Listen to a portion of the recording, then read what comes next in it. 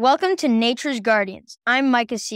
Today, I have a very special guest. I'm talking with Tyler Cowen from Emergent Ventures. Welcome to the show, Tyler. Happy to be here. Thank you for having me on.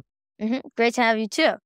First, I want to thank you for the very generous grant from Emergent Ventures, which will help me go to Africa next spring to see and film animals. We're planning that trip now. I think you went on safari last summer, didn't you? That's correct. To Masai Mara in Kenya. That was a wonderful experience. I bet it was. Which animals did you enjoy watching the most? Elephants to me are always amazing because they're so smart. They mourn their dead. They communicate emotion. They act in groups.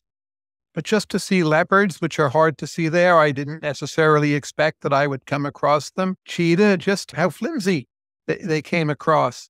The wildebeest, they're so strong and pushy and nasty. And in their presence, you feel that. So I could go on, but really all the different animals I saw made a very big impression on me. Just baby giraffes are beautiful and graceful. They seem vulnerable, but many of them survive, of course. Sounds like a great trip. We're going to South Africa, Botswana, and not Niagara Falls, Victoria, right? In Zimbabwe, yes. Did you ever have a pet? Yes. Right now, my wife and I take care of our daughter's dog called Spinoza. He's a miniature Australian Shepherd. When I was growing up, we had 2 dogs and also a series of cats. I had a gerbil, an ant farm, but that's basically my pet history. Wow, you've got a lot of pets. Not as many as a lot of people, but some. My father loved animals, and he wanted us to get a St. Bernard, but my mother vetoed that, which was probably a good thing. So, her view was they drool too much, and you should just get a smaller and more manageable dog. And I think she was the more sensible of the two on that issue. Do you prefer dogs or cats? It depends at which margin. So the dog we watch now, Spinoza, he's very well trained. He has a wonderful temperament, and he's super intelligent, smarter than a cat. So I'm happy with him. I think I grew up as more of a cats person, but I don't wish that instead of Spinoza, I had a cat. So maybe now I've evolved into a dogs person, but only smart trained dogs, because a bad dog is worse than a bad cat. A bad cat will just leave you alone. Yeah. I have a pet what was that? I have a pet bird named Fruity. Here he is right now. He's been here like the whole time.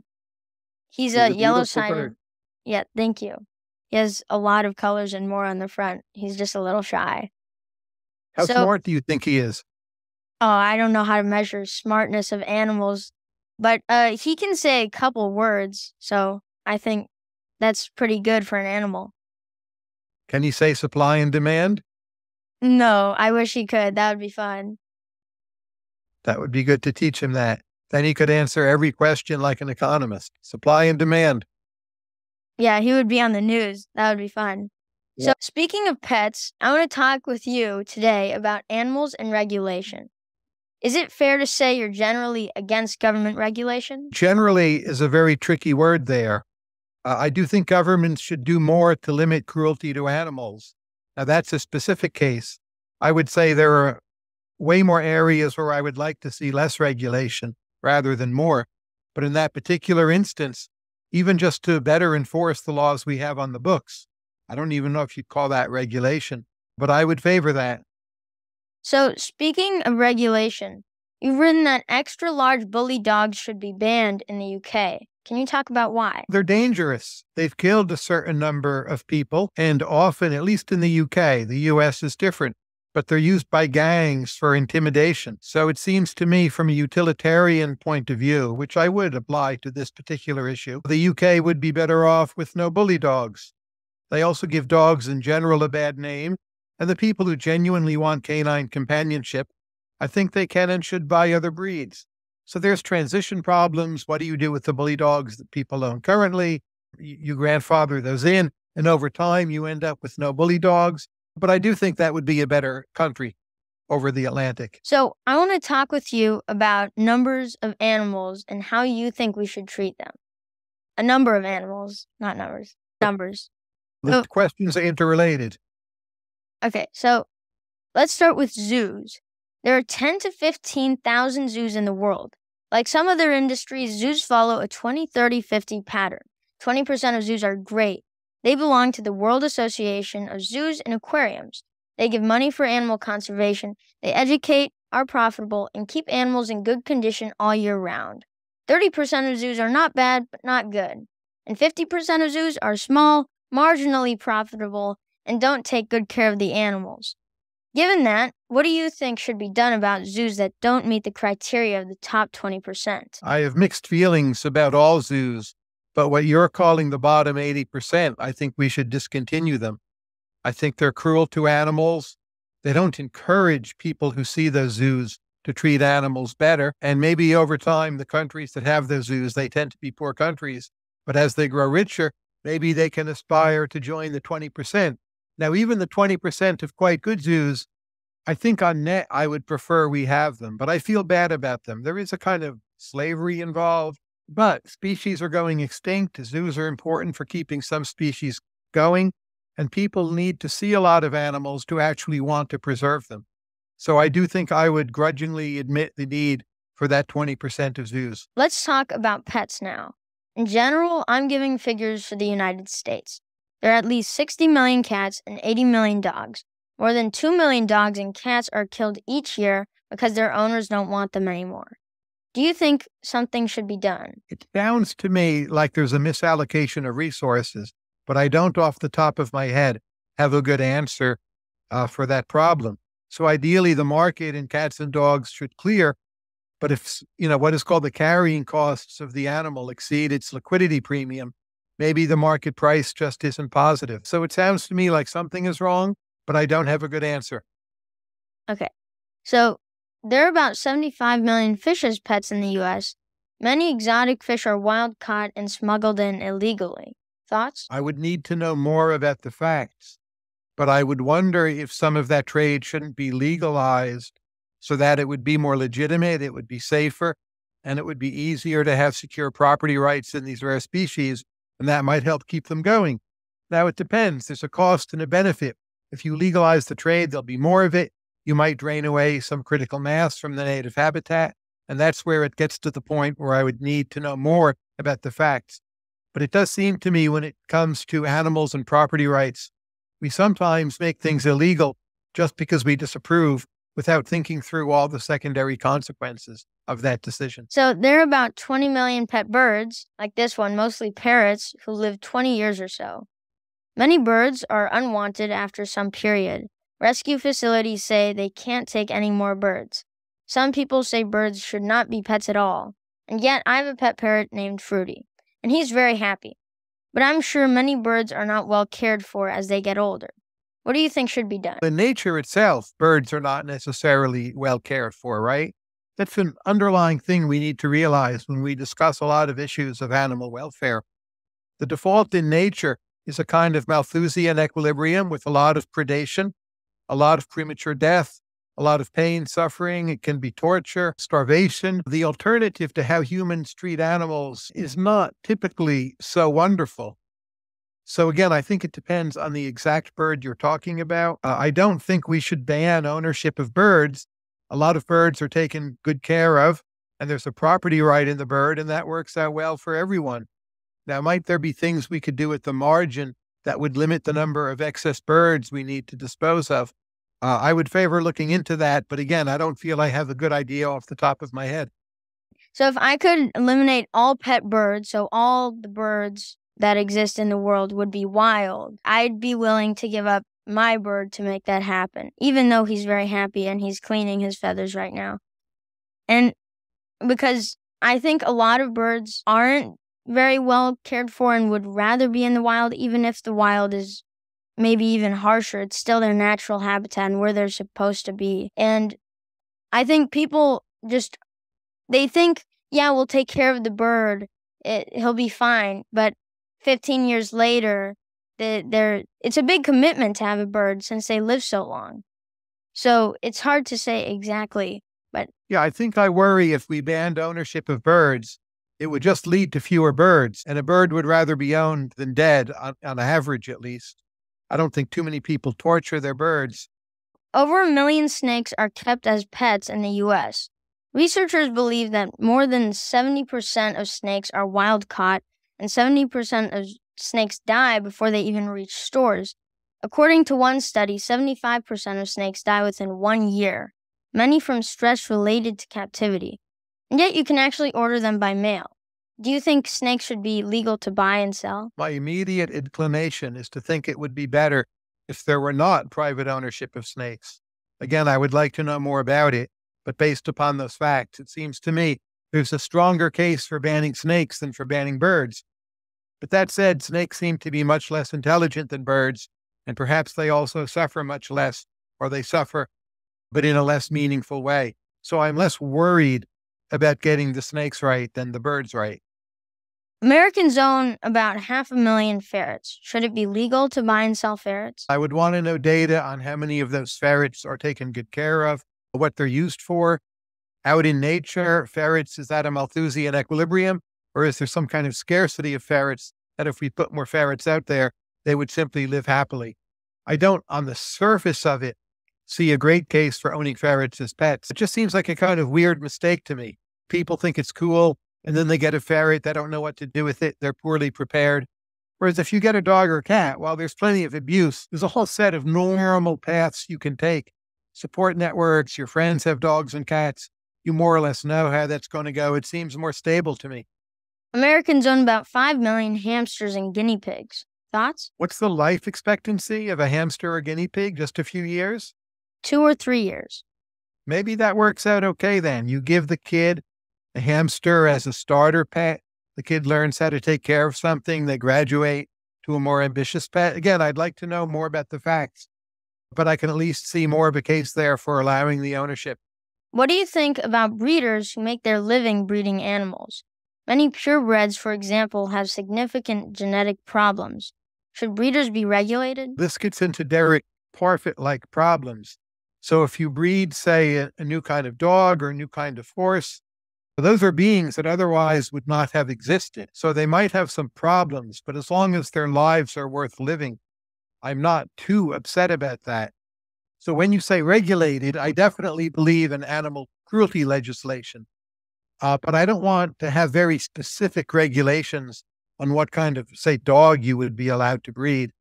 There, I would rather see laissez-faire.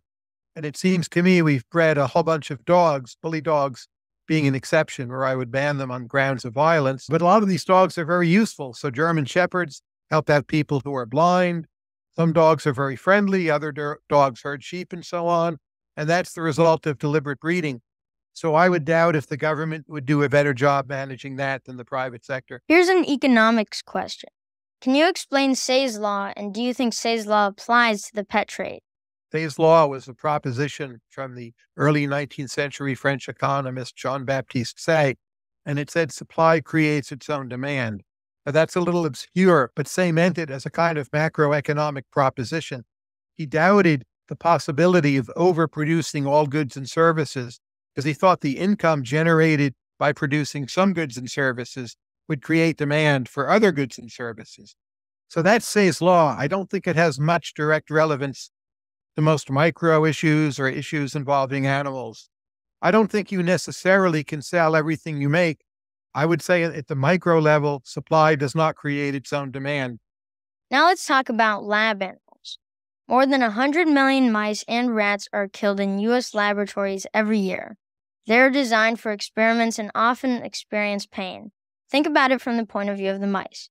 What changes should be made here? I'm not sure I would make significant changes. A lot of those experiments seem to me quite useful on the biomedical side. I think over time we'll be able to replace them with greater computational tools. We already see that happening, but I would not want any kind of blanket ban on, say, mice, rats being used in the laboratory for research. 100,000 primates are killed each year for experiments. Even though it's highly regulated already, these animals are in small cages with low quality of life for their entire lives.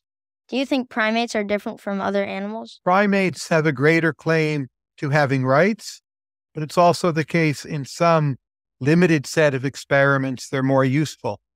So, for instance, the use of macaque monkeys to test early-stage vaccines during the pandemic, that struck me as the right thing to do. because it ended up saving literally millions of human lives. But I strongly suspect there are many cases where it's not so justified. Now, I don't know how to construct a regulatory regime that would do a better job ex ante of distinguishing between those two cases, but it strikes me as something worth putting a lot more effort into. Now, animals for entertainment. So, worldwide, 3,000 elephants are used as entertainment for tourist shows. Have you ever seen one of those shows? When I was a kid, I saw some, yes. What did you think of them? I thought it was cruel and I didn't enjoy it. And I was even pretty young then. So I don't know whether or not we should ban that, but I think people should just stop going. I think it's a bad idea. I don't even think it's that fun. And I think a lot of kids are disturbed when they see what goes on rather than delighted. About 3,000 dolphins and 65 orcas are used in shows and experiences. Again, the 20-30-50 rule probably applies. Have you seen any of these shows? Oh, I think I did once a long time ago. Yes. What do you think of that? From what I saw, the dolphins had relatively good living conditions. That might have been misleading. And I always wonder when I see animals on public display, if this doesn't help the cause of the animal more generally, because people start getting worried about, say, dolphins being caught in tuna fishing nets, and that if they never see a dolphin, they won't so much have that worry. So I'd like to know more about it. I would consider that trade-off, but I do see some benefit, even for the dolphins, to having those shows. Let's talk about animals in sports. So 30 to 60 million horses are ridden by humans for entertainment. They use metal bits in their mouths and tight straps around their bellies. A heavy human sits on their spine, and many are ridden whether they feel like riding or not. I think the situation is pretty extreme for the horse's point of view. What do you think? I would like to know how much the horses enjoy or do not enjoy that experience. In theory, we can discover that using neurodata. If not today, I would think in the relatively near future. I would put my opinion on hold, and if it turns out it's torture for the horses, then I wouldn't want us to be doing it. But I'm not convinced it is. I think a lot of animals like challenges, just as human beings. At least some of them enjoy endurance sports or just plain old athletic competition. But when it comes to these horses, I just don't know. How many horses do you think are used in horse racing worldwide? I would guess, I don't know, 5 million, but I really don't know. It's 500,000 horses. Okay, so I was way off by 10x. 500,000 horses are used in horse racing worldwide. It's not done for the benefit of the horse. It's all about money. What do you think about horse racing? Again, one has to think those horses are being fed. And if it wasn't for the racing, those horses would not have been raised in the first place. So I would like to know if the life of those horses is better than no life at all.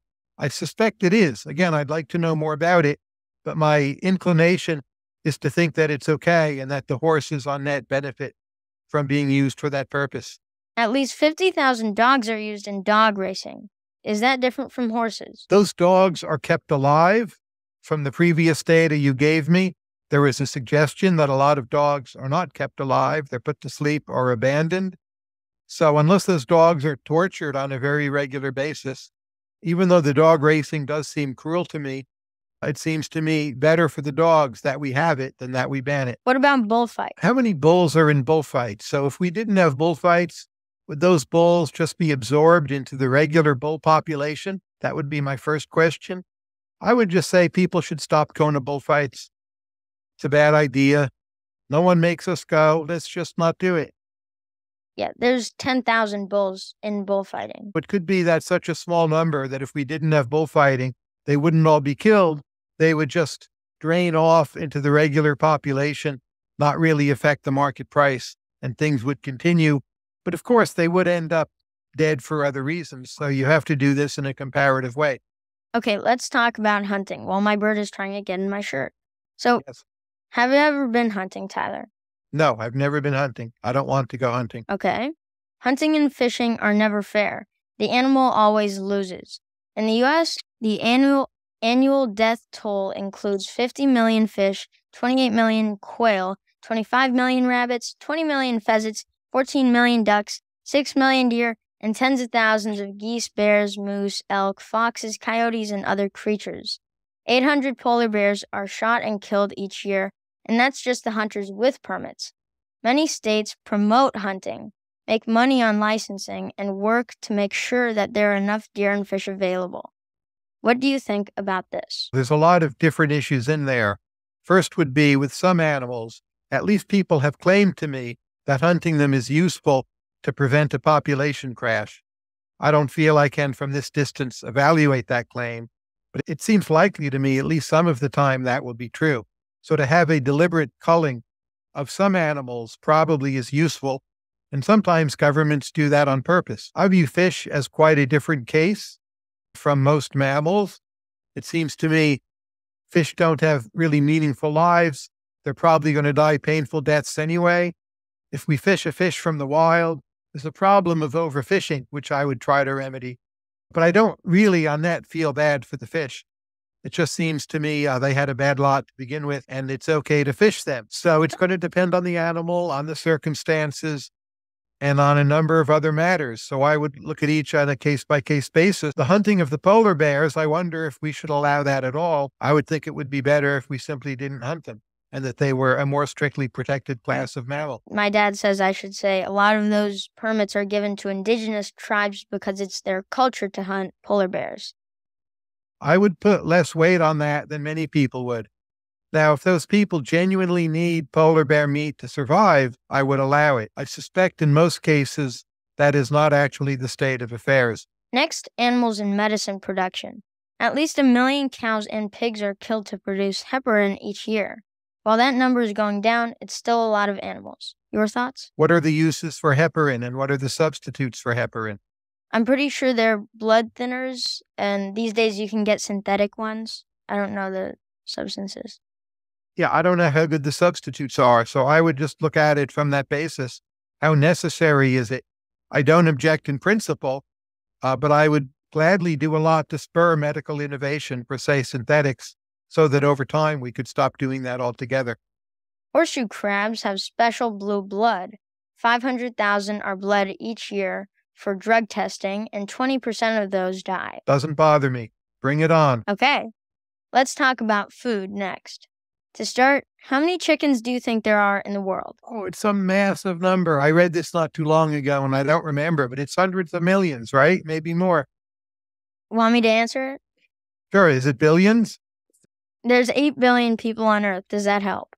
Yeah, a person, they eat a lot of chickens in a year. So, yeah, the number of chickens is going to be really high. The answer is 33 billion. Yeah, that's a lot. I think we should eat more beef and less chicken meat for reasons that have been well explained by Peter Singer and others in the effective altruism movement. Because one meal of chicken basically kills a chicken, but it takes a lot of meals of beef to kill a cow. Last week, Americans ate 46 million Thanksgiving turkeys. How many turkeys do you think there are killed in the U.S. each year? I don't know. Turkey's a funny meat. It's hard to estimate. 100 million? It's 200 million. Okay. How many pigs do you think are in the U.S.? Pigs in the U.S. I would guess that's, 5 times the number of people. Should I answer? Sure. 72 million pigs. Oh, that's a much smaller number than I would have thought. Yeah. I guess it takes a fair number of bacon packages to make up a pig. How many cows do you think are in the U.S.? 150 million? 30 million cows. About half are in feedlots. Okay, smaller than I would have thought. I've done too many drives through Nebraska. What do you think about feedlots? They should be more humane.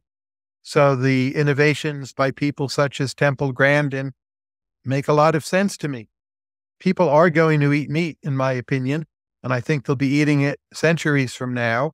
So we want to make the whole thing as painless as possible. How do you feel about how farm animals are treated in general? I think we should have much stricter regulations on factory farms that would raise the price of meat. That's overall a good thing. So I think that's an area where we could make very large improvements. You feel Americans eat too much meat? Aggregating is tricky. Americans could do better by eating more beef and less chicken and less meat, but it depends what they replace it with. So I don't want to replace it with junk food. And I recognize also that if you plow the field of greens, you kill the field mice. So you need to be careful what you're advocating as a replacement. But done intelligently, it seems to me there are ways we could eat less meat, more beans, more tofu, more of the right kind of vegetables done properly, and basically everyone would be better off. Per capita, Americans are in 5th place among nations for meat eating. Which 4 countries do you think eat more meat per capita than Americans? I would think Central Europe, maybe also Brazil. Which are they? Number 1 is Denmark, 2 is New Zealand, 3 is Luxembourg, and 4 is Cyprus. Okay, Cyprus surprises me. Maybe they don't grow vegetables that well on Cyprus. Let's see how much you know about seafood. The Monterey Bay Aquarium lists which seafood you should buy and which to avoid.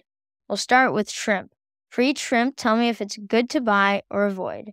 And Dad, tell me how many Tyler gets right and wrong. Brown rock shrimp from the Gulf of Mexico. I don't know. I find when I buy shrimp in the supermarket or most restaurants, it just doesn't taste good to me, for one thing. So I basically don't buy it. One can calculate how good is it for the shrimp, the supply of shrimp, overfishing. But unless you're somewhere like, say, Sri Lanka, where the shrimp is freshly caught, there's just not much reason to buy shrimp. So I don't do it. What do you think of brown rock shrimp of Gulf of Mexico? Good to buy or avoid? I would say avoid, but I don't know about that particular case. It's good to buy, so he got that one wrong. That's one wrong. Okay. If it tastes bad, it's not good to buy, right? Why buy it? Yeah. Your beans with cumin, curried spinach. They're excellent. Okay, next. Pink shrimp from Gulf of Mexico. Again, shrimp, I'm just going to say no. I don't know the differences. Okay, across. we're forgetting the All shrimp. I'm going to say no. We're on the fish now. Okay. So, amberjack. I don't know. Again, most fish in the United States doesn't taste very good to me. So I tend to save up my fish eating for when it's really fresh and not do the farm thing, not do the long supply chain thing. It's just not any good. And you don't know that much about the supply chain, I find. It's far from transparent. And I've spoken to people who work in major supermarkets and asked them about supply chain issues. And they say sometimes they don't know, even when they're trying their best. I would say like sardines and mackerel in cans are good fish to buy. And a lot of the rest doesn't make sense. So, abalone. I don't like the texture very much, but it's probably good. Yeah, good to buy. So, farmed striped bass. It's probably some kind of ecological catastrophe and it doesn't taste good, so don't buy it. It's good to buy. I mean, this isn't if it tastes good or not. This is just if it's good for the fish. Beans and cumin, bring it on. Striped bass caught with gill nets. Probably bad. Yeah, clams. Probably good. Yes. And they're not intelligent, so they're not suffering. And they're at a point in the food chain where it's probably fine. Halibut from bottom trolling. Bottom trolling sounds like it's almost certainly bad. That's right. California spiny lobsters from traps or pots. I'd want to know how discriminating the traps and pots are, but I'm inclined to say no. It's good to buy. Okay. Blue mussels. Probably good to buy. Yeah. Giant Pacific octopus. Octopuses are very smart, so I don't want to touch them. So no. Compared to other octopuses, they're good to buy, yeah. I don't agree with that. I think we should not eat any octopuses. Yeah, and the rest of the octopuses you should not buy. Orange roughy. That tastes so terrible. Never buy it. And it seems like one of these farm things that breeds like filth and disease. So I don't see the upside on any dimension. They're not easy to cook either. Eastern oyster. I don't love oysters. Probably it's fine, but I don't do it. It is. Yeah. Chinook salmon from New Zealand. I'd have to know more about it. There's a lot of overfishing of salmon in general, so I'll say a no, but with highly uncertain.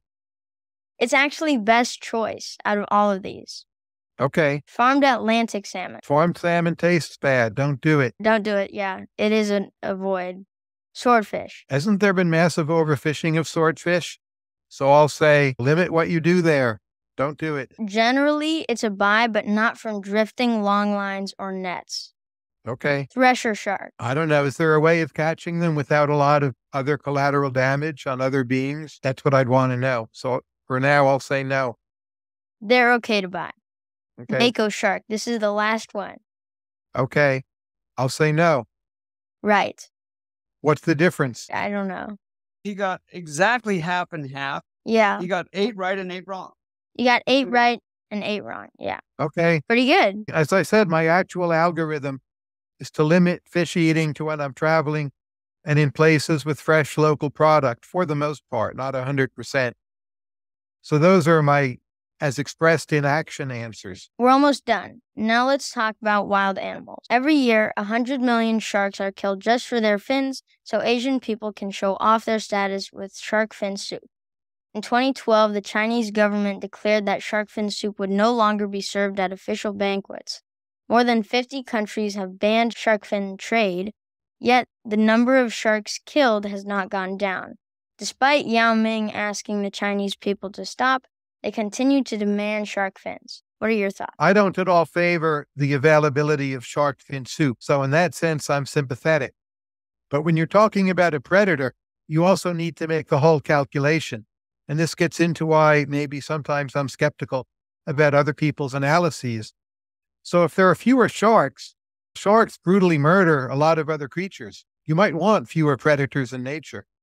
Again, that's itself hardly the whole calculation. I don't think shark fin dishes are that wonderful. They're mostly status seeking, pretty zero sum or negative sum as a social game.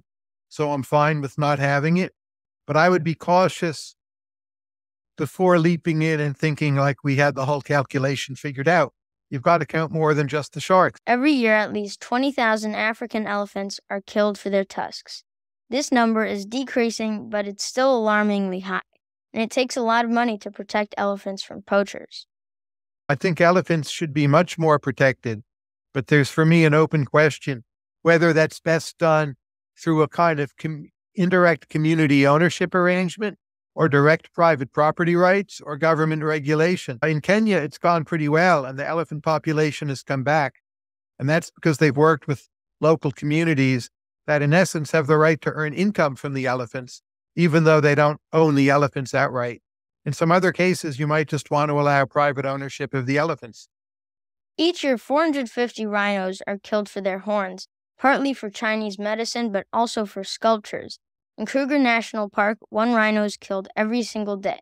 The poachers have almost unlimited resources because each single rhino horn sells for about $20,000.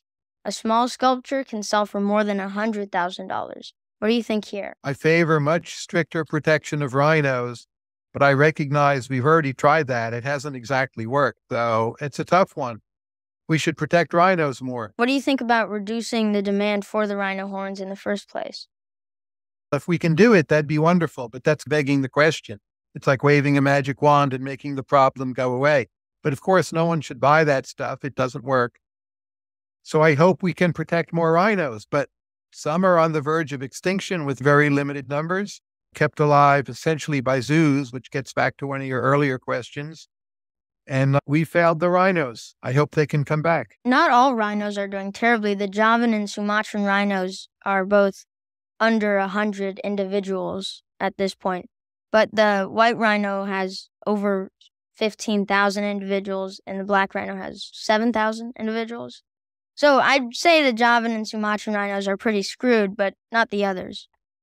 Each year, 150 tigers are killed by poachers for their bones, which are ground up and put into pills. This is already illegal, but it continues. We should protect tigers much more. Again, they're at a place in the food chain where you have to wonder whether other changes in the environment have made them unsustainable.